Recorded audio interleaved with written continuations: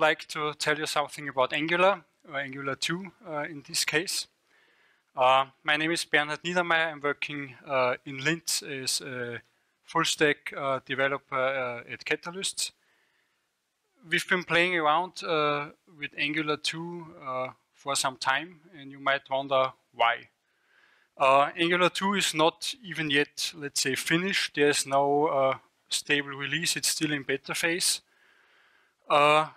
And also, this is the mobile track. You as a mobile developer, why should you care about JavaScript like web frontend framework?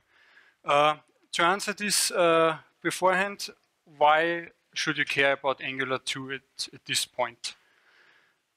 I started to think about it when we were still developing Angular 1, or when we were offering Angular 1 software to our customers, and we got the question, are we buying a product that's gonna be dead in 1 year or 2 years? And is an Angular 1 application still maintainable when Angular 2 is around in let's say 1 or 2 years? So this was the time when we started to think more about Angular 2, especially where there was always this like menace that Angular 1 and Angular 2 will not be compatible, that Angular 2 will not be backwards compatible. There has been a module and plugin like ng-migrate to help you with this, so there's no need now to worry about maintainability of Angular 1 applications now where there is version 2. Nevertheless, we want to be like ahead at the latest development of the technology, and this is when we said, okay, now we start developing Angular 2 applications, even though it's still in beta phase. Why should you as a mobile developer care about Angular 2? You probably know there's a big player behind Angular, it's Google, and as it's always the case, a big player attracts many other players on the market. So there are many side projects around Angular 2 for full stack JavaScript development, so that you have Angular also on the back end, not only on the front end, and on the other hand for the mobile field. So there are, and I will present one today, there are several projects around the idea of running Angular applications on your mobile devices. First thing you might have come to your attention when you've already looked at some Angular 2 code. It claims to be a JavaScript framework, but the code looks quite weird for JavaScript, and this is because it's not the JavaScript as we know today, ECMAScript 5, but it's written in TypeScript. To give you a short background about this one, so now we have ECMAScript 5 running on, interpreted on all our browsers. There's ECMAScript 6 coming, or ECMAScript 2015. It adds some things to ECMAScript 5, such as classes, block scoped variable, arrow functions, and so on. And another superset of this is TypeScript, which, for example, adds annotations to JavaScript. And this is something that is heavily used by Angular 2. What would you do with a TypeScript application if your browser can't interpret it, or if your browser can't run it? This is something, some question that's not new in front-end development. We've already had this in the domain of styling, when we started to not write pure CSS anymore, but when we started to write less or Sass, for example, and then we had CSS stylings generated out of those less files. And a similar thing can now be done with TypeScript. So we can take our TypeScript code and transpile it to ECMAScript 5 or JavaScript code, which can run then on any browser. There is a small node package called Angular CLI, where with just 2 or 3 commands you can set up a new project, set up the transpiling and run it on your browser. I will show this later to you. But the bottom line is there's nothing to worry about. There's TypeScript now, and it can't run in our browsers yet, but there are ways to cope with this. So let's come to the most basic principle of Angular 2. It's components. Each Angular application is organized into components. Such as we've shown here, we have one main component for the entire app. We have a small component on the top left, and we have this wizard component with the navigation on the top and the buttons on the bottom and the actual content. So what the component is, it's a block where we encapsulate on the one hand the actual UI, so in this case the HTML code which is shown in the browser, but also the logic or some of the logic behind it. So the typical controller is encapsulated with the view into one component. What does this look like? This is an example of our Hello World component.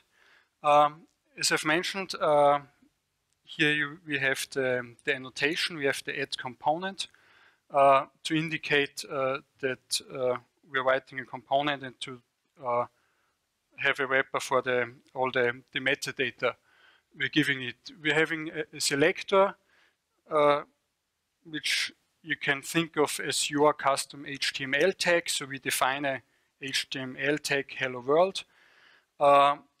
And we're giving it a template, so this is the actual UI part, where we say if there's a name defined, we print hello and then the name, and if there's no name defined, we just print hello world.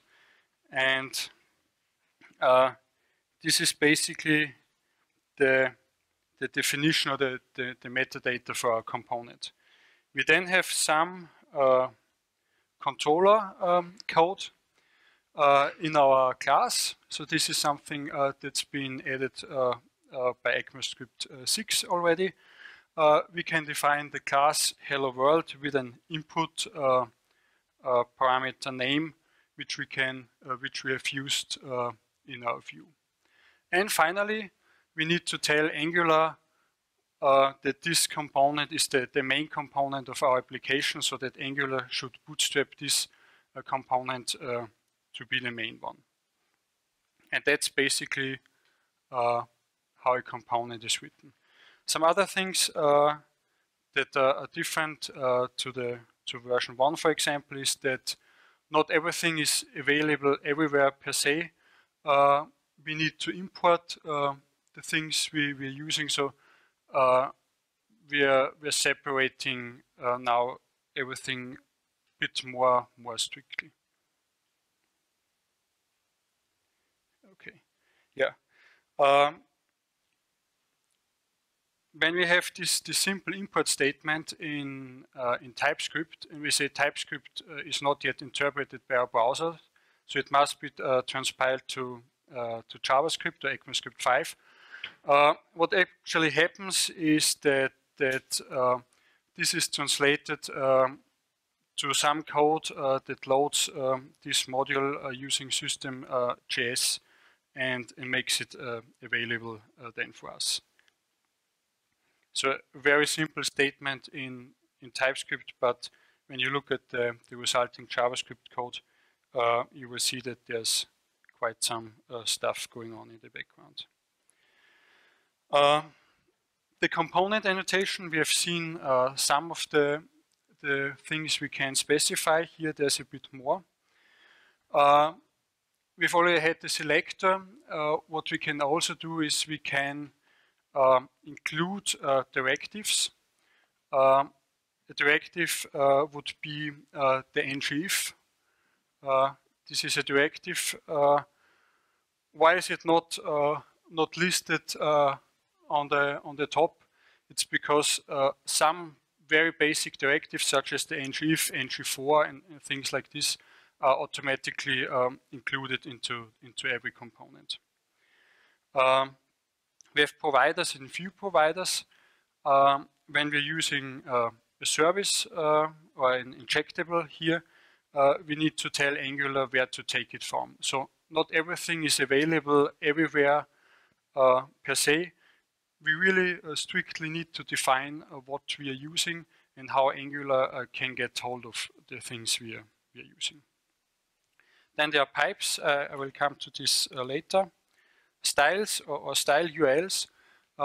Those are mutually exclusive. So no, those are not. You can combine it. You can define CSS stylings here and also give the URLs to style sheets to enhance your UI. What's mutually exclusive is template and template URL. So the actual view, you can either inline it or you can define it in an own file and load it from there. And the third part we had was the controller, so the class, where we were implementing some basic business logic. We had the simple or the shorthand version where we define an input parameter name of type string. We could do the same in the way we do here, that we define a field name on the Hello World class, and in the constructor set this field and also add some extra logic here. And as I've already mentioned, we have the bootstrapping, so we need to tell Angular that this is the one component where it should bootstrap the application from. When you've been working with Angular 1, you might be wondering, why is now the component the basic building block of an application where it used to be directives? Directives are a superset of components, actually. A component is a directive which has a view also. So that's the difference between a directive as the super set and a component which is a special kind of directive. Here I've put an example of a directive which does not come with a view. It's a directive which does very basic logging, or like every time you click the annotated element, you get some log output. How is this done? We have the directive annotation, we have a selector, so in our HTML code to which element should this be applied. The element it is applied to is the host, and here we define that on the click event of the host, the parentheses here indicate that it's an event. So on the click event, we are triggering our function onClick, which is defined down there in our logic. And what we are doing here is that we just log to the console that a click has occurred.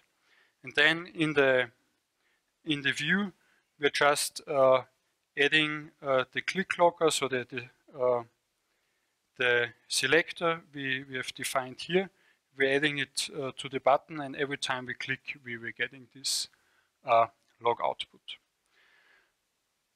As I've already mentioned before, there are some very basic directives which come to which Angular automatically adds to each component. It's the ngIf for basic true or false checks. We have the ng4 for loops, where we can, for example, iterate over a list and print out each element of the list.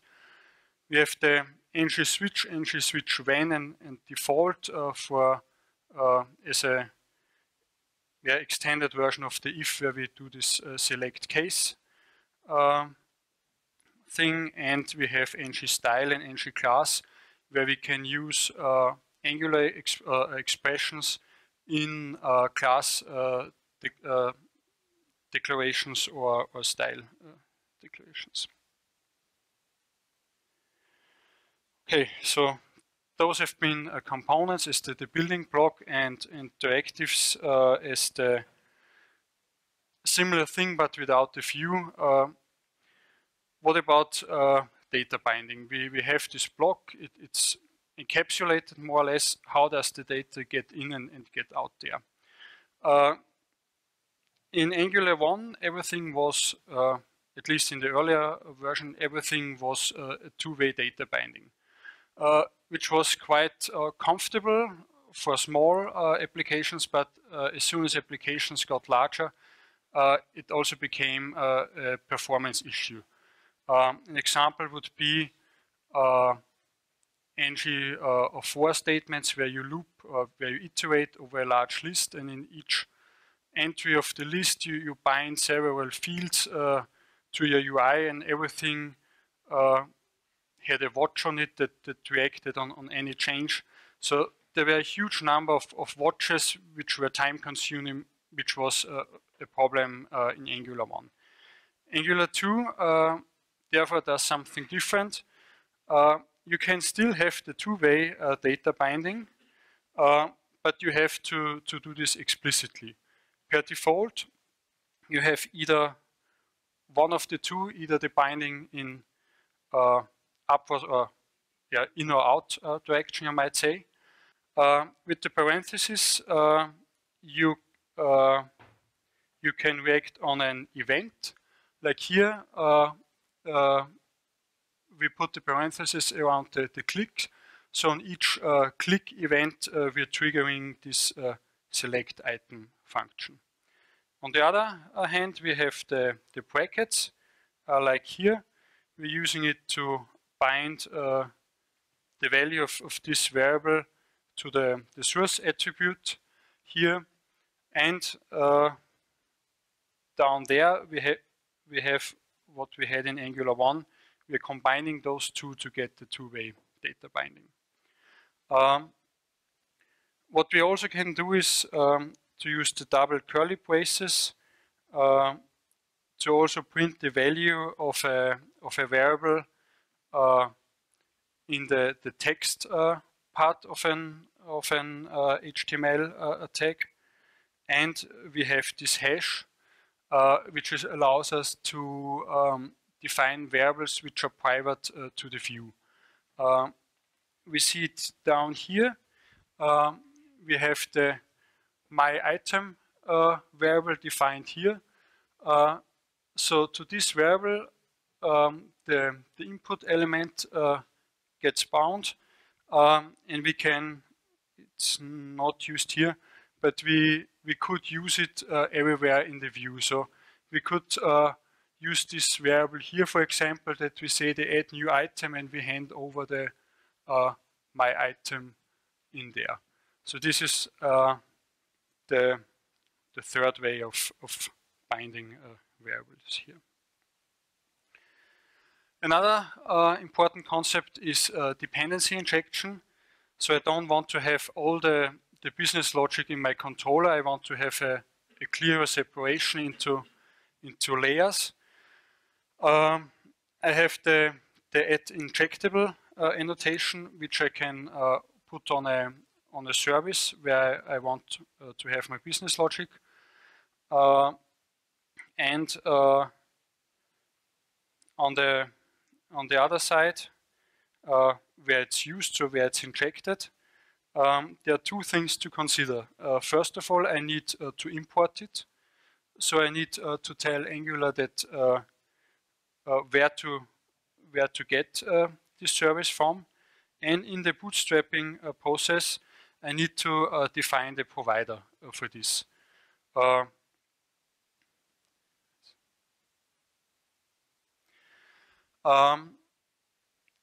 And besides the reactive components, the injectables, there's the third major concept in Angular, it's pipes.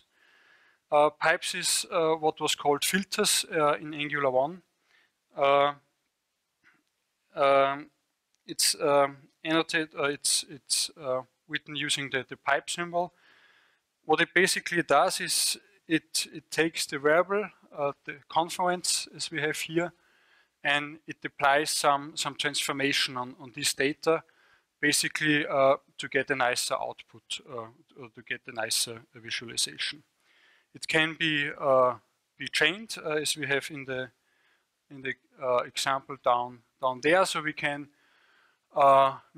take a date, then put the date transformation on it, and then make everything uppercase.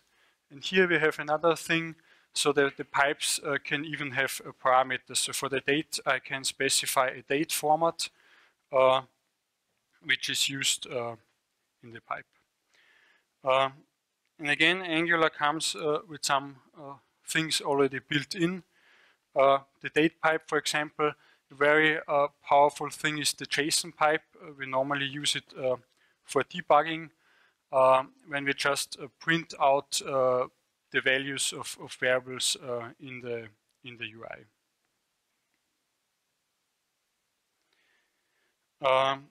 You can also write or define your own pipes.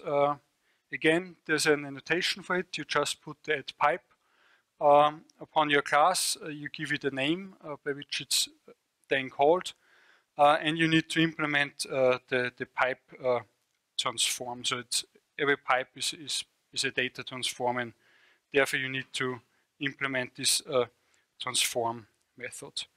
At the other end, where you use it, you need to import it, and in the pipes section of a component definition, tell Angular where it comes from, which provider you have for this. There are many more things one could tell about Angular 2. Angular 2 comes now with RxJS instead of promises, as was used in version 1. Version 2 now uses observables for asynchronous data. We have a very powerful router where we can have hierarchical routes, subroutes, etc. We have form controls where web forms can very easily be bound to variables or to your logic, and the other way around. So those are the basic things I wanted to tell about Angular. The examples I've shown, they're very minimalistic. So how do we get from those very small examples to real world projects? And two things I want to mention here is that in our development process, we have continuous integration. And how does the transpiling go or blend in with continuous integration? This is something that comes quite easily. In our case, we're using Gradle for our build script, and what you can do to integrate an Angular 2 application to this build chain is to just include this plugin. You have then the node task where you can automatically on your build server download a node server. With this node server, you can then run the npm install to get all the dependencies you need, the dev dependencies as well as the actual application dependencies. You can then run a gulp task, and in your gulp task you can do transpiling. So this is how we have included the front-end build into our projects and into our continuous integration cycle. Another thing is testing.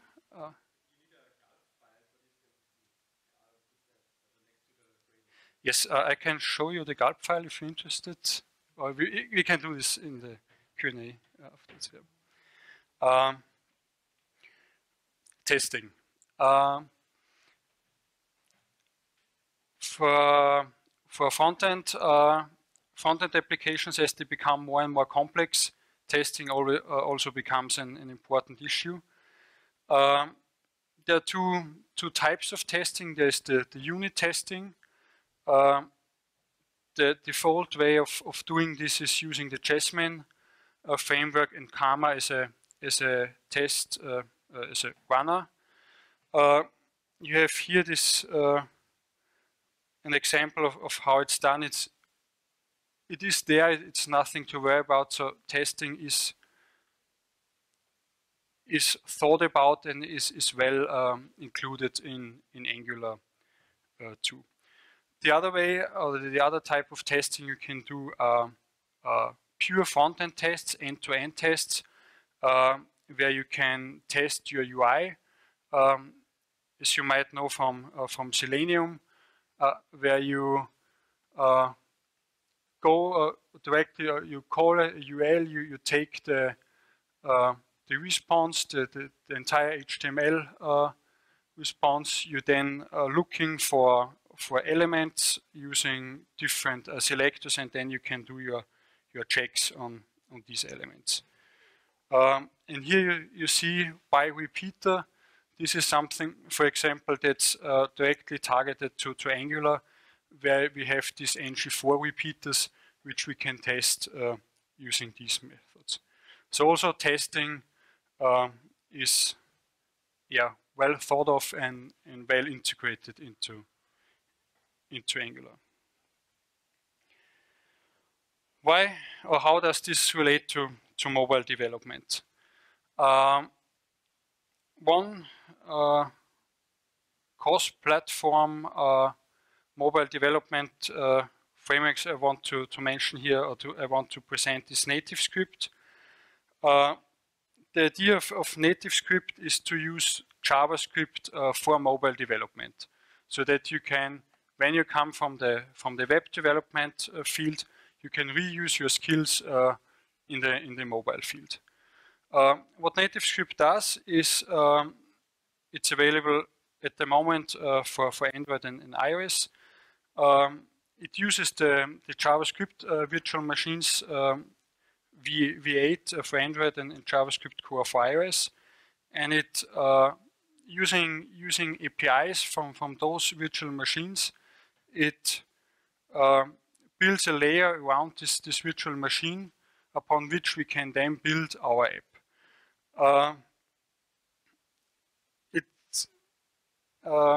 It sounds not too intuitive, but with very easy means you can, in this way, develop a mobile application which runs on iOS as well as Android.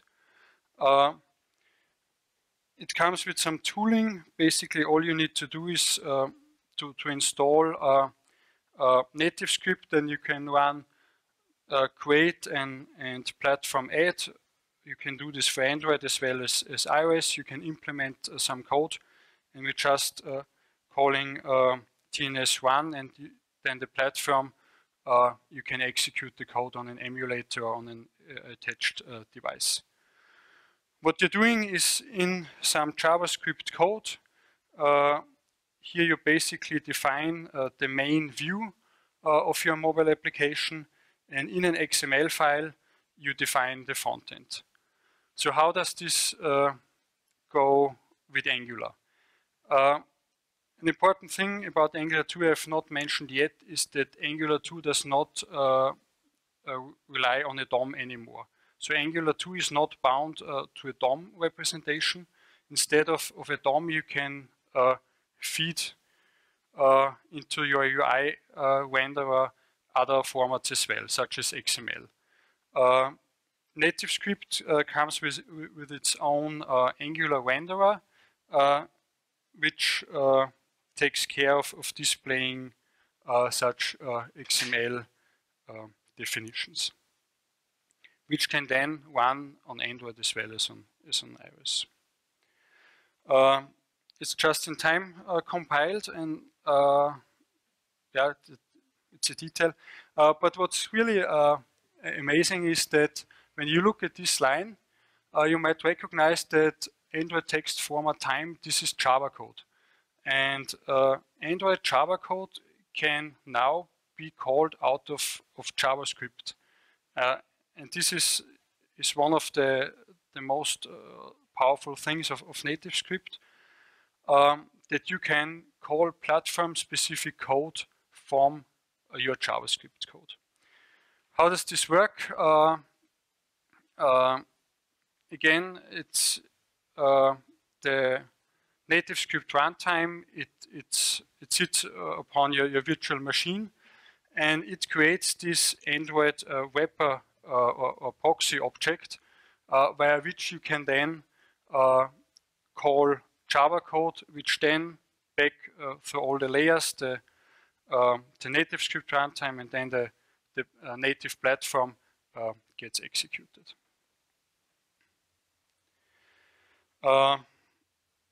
And to end the talk, I just want to show you a short example of how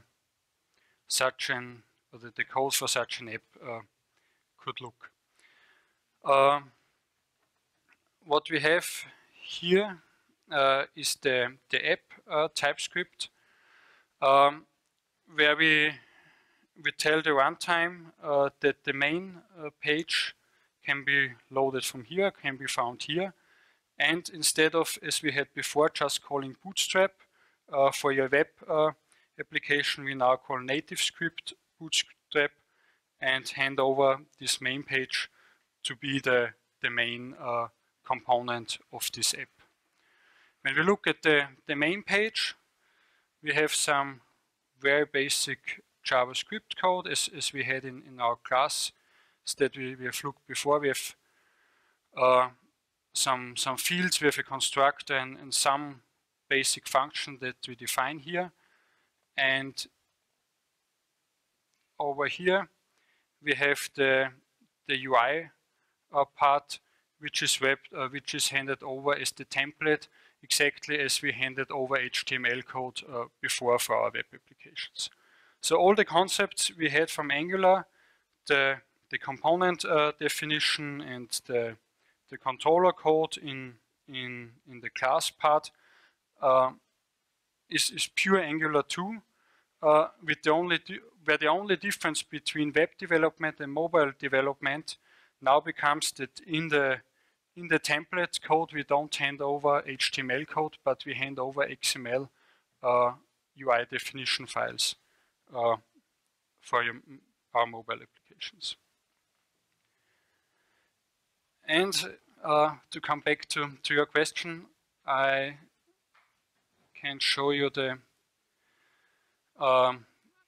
build configurations that we're using. On our front end, we have this code I've already had in the slide. So we are here with this Gradle task basically downloading Node in a certain version. We're then calling npm install and install gulp. And with the gulp build, we are executing the default task in our gulp file. In here, we link this to the build, and in the build we have the compile TypeScript task. And what this looks like is that we are using this gulp plugin, gulp TypeScript. We are also creating source maps for this. We are creating our TypeScript project from the TypeScript compiler here, and basically then define our TypeScript source files. call the TypeScript compiler and write everything to JavaScript files. This was the front-end part, and we typically separate front-end from back-end code. So this is in its own project in our structure. So in the back-end project, in the war task where we create our deployable file, we just say we want to include everything from front-end dist, which is exactly the directory where all the front-end code, the transpiled code, gets stored to.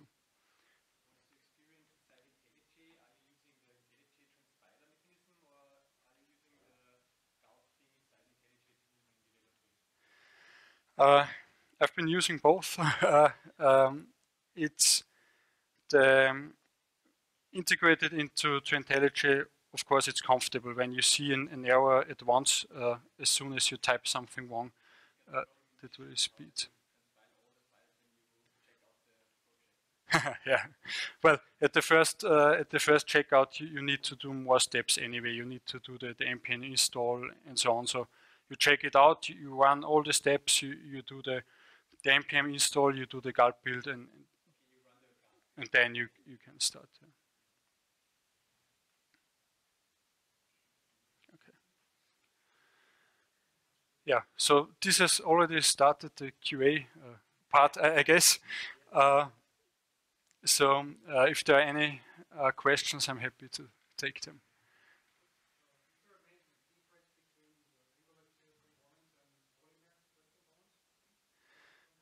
I've not been working with Polymer, but I think one of a colleague of mine here, he did a comparison, and he said for him the basic difference is that Angular considers itself as a framework, whereas Polymer considers itself as a library. And with a framework and a library, it actually could go together. So it's not mutually exclusive.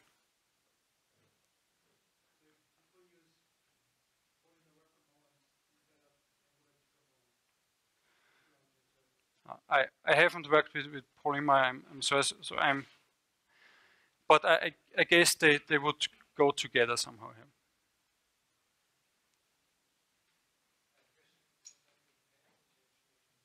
Yeah.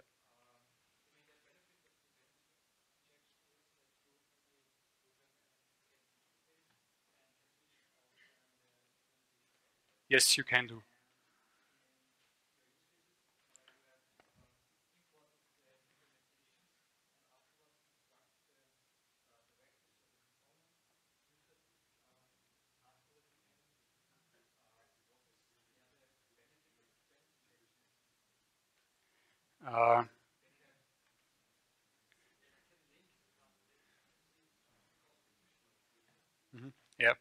Yeah, this is one way of handling this. So you're referring to this example, I guess. Yeah, yeah. So this is one way to handle this. So you can consider this as defining a default implementation. Every component can then here in the providers override these default settings. So yeah, you can use it like as a decorator pattern, where each component then defines its own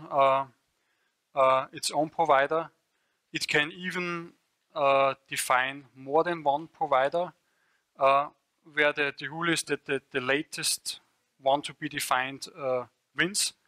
It still makes sense to define more than one provider in the same component when it's about sub-components. Like when you're nesting components, you still might get the effect that the child components then have another implementation than the main component. Yeah. Yes.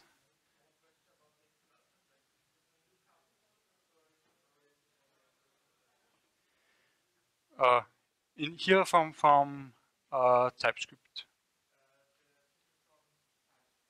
TypeScript. Sorry, yeah, native script.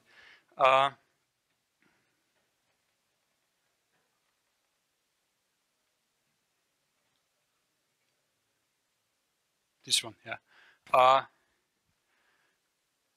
So if it's orientated on, I didn't get it.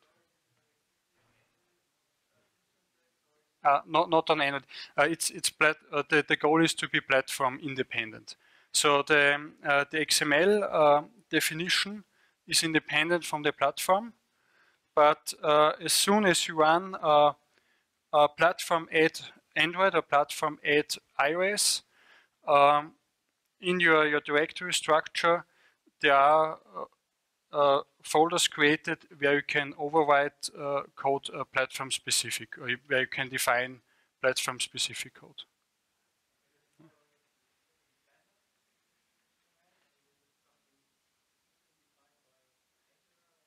No, by native script, not Angular. So native script more or less utilizes Angular.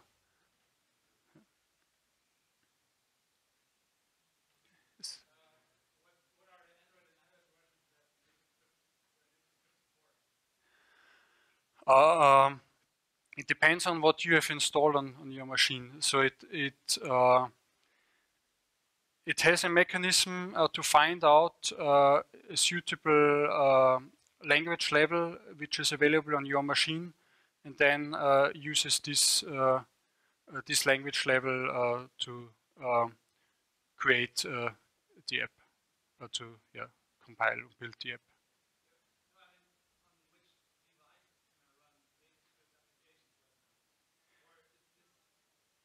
No, it's independent from the device. It's independent from the device.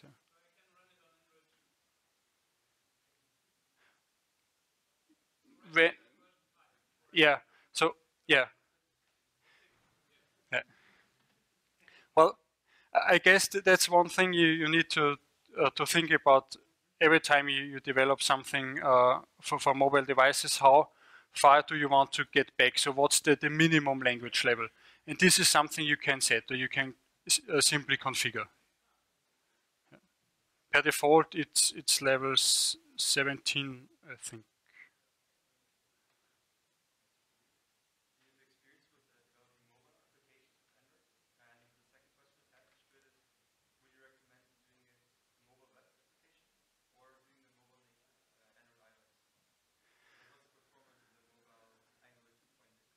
Okay. Well, I have not real experience with comparing performance of different implementations. What I can tell is that in the during the creation of Angular 2, very much emphasis was given to performance issues. Like the rendering mechanism. Compared to version 1, the rendering mechanism was completely restructured in order to make it more performant. Also for other parts of the life cycle. So in my intuition, performance shouldn't be an issue, especially since when you build an app with native script, you then get native code. So during sure that there's the reflection and so on, but in the end you get native code, and that's the performance you need to compare to. So